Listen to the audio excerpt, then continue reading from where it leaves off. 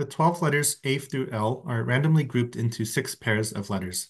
The 2 letters in each pair are placed next to each other in alphabetical order to form 6 two-letter words, and then those 6 words are listed alphabetically.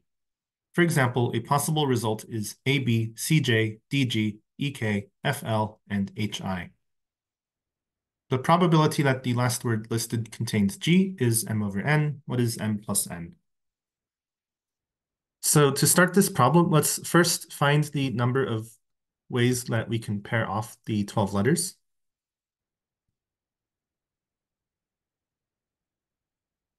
And it turns out this is actually a pretty well-known counting problem that you should be familiar with.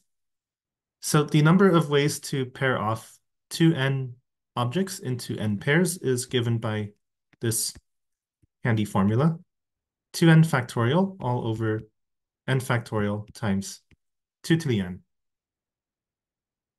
The idea behind this is that we can pair off the 2n letters like so by just taking any arbitrary permutation of these letters and pairing them off. But the problem is that this overcounts. And specifically, we overcount by n factorial since the ordering of the n pairs is irrelevant. We also overcount by an additional factor of 2 to the n because the ordering of the letters in each of the n pairs is irrelevant. So when I plug in n equals 6, I will get 12 factorial over 6 factorial times 2 to the 6th. This also equals 3 times 5 times 7 times 9 times 11. That's the number of ways to pair off 12 letters into 6 pairs. Now, to find the number of pairings where G is in the last word, we're going to use a little bit of casework. So the first case is that the last word, alphabetically, contains some letter followed by G, where this first letter comes before G in the alphabet.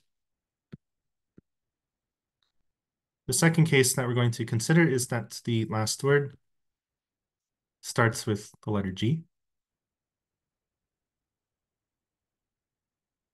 So for case 1, where the last word ends with a G, this means that the first letter must be any of the letters A through F.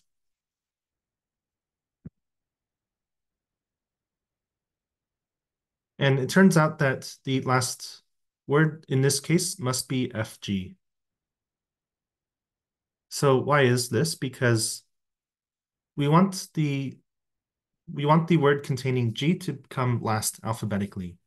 So if my last word was not FG, let's say it was EG, then we're going to have 5 other words that come before EG alphabetically. The problem is that there are only 4 letters that can possibly be the start of a word. And so if the last word is anything but FG, it will not be the last word, which is a contradiction. So for case 1, the last word must be FG. Once we establish that FG must be the last word, then this becomes a straightforward problem because all that needs to happen now is that the 5 letters that go before F, they have to be paired up with the 5 letters that go after G. And the number of pairings for which this happens is 5 factorial.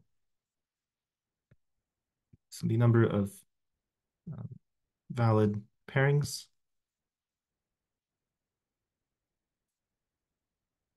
would be 5 factorial, which is 120. Since every letter from A to E has to be paired with a letter from H to L. Now let's look at case 2, where the last word starts with a G. Now for this case, we first need to choose a letter that gets paired with G. Let's suppose that letter is K, just as an example. So this suggests that there are going to be 5 ways to choose the letter that gets paired up with G. Now, the thing to note here is that because there are 5 words and there are 6 letters that go before G, we can actually establish that exactly 2 of these 6 letters must be paired up with each other. So for example, A and B. And so this is the intuition behind case 2, which is a little bit trickier, but still doable.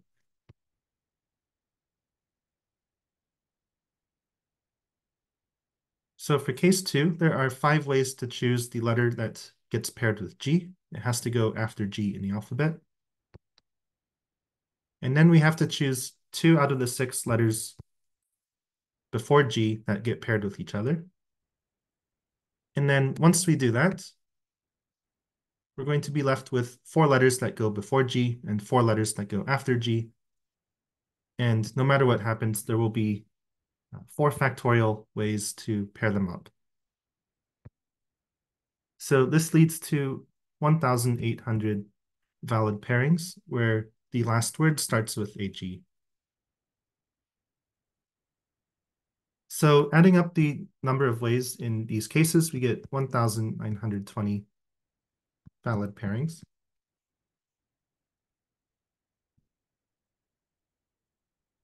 And so the desired probability